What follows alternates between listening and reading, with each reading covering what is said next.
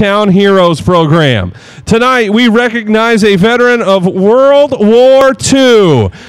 You saw him throw a first pitch, Mr. Burl Bowen, a graduate of Carr Creek High School in Knott County, Kentucky, enlisted in the United States Army shortly after the Japanese attack on Pearl Harbor.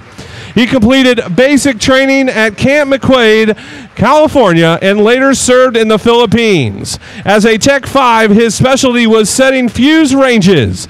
He still makes his home within sight of the family homestead at Pine Top on Carr Creek and calls himself a proud Kentuckian and a proud veteran.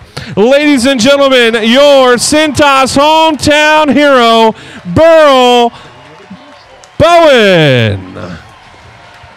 Mr. Bowen, thank you for your service to our country and our community.